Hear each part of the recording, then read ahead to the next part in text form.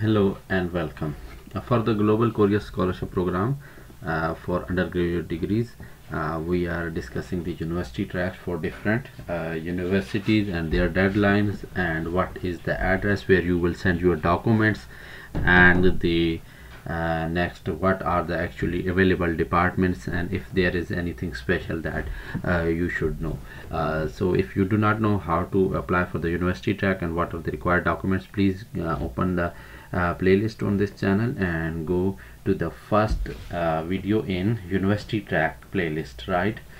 Recently uploaded university track applications videos. Okay, so after that you can get the basic idea that what documents you actually need.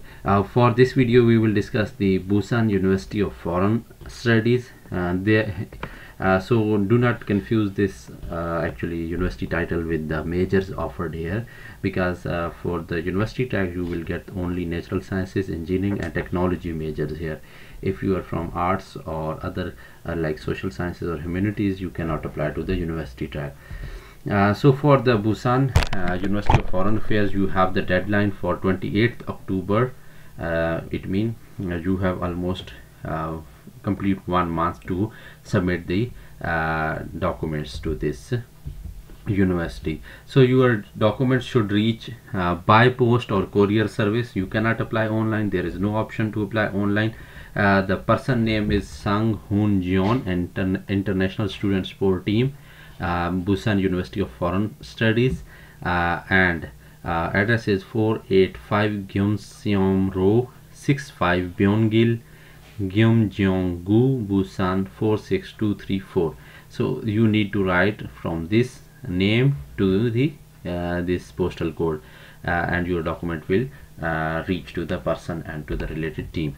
Alright, so this was the address and deadline. Now we will go to the available programs in this university. So for this they haven't uploaded actually the I will show you the website. This is the link I will provide and in the description of this video, so you can easily click on it and you can read it by yourself.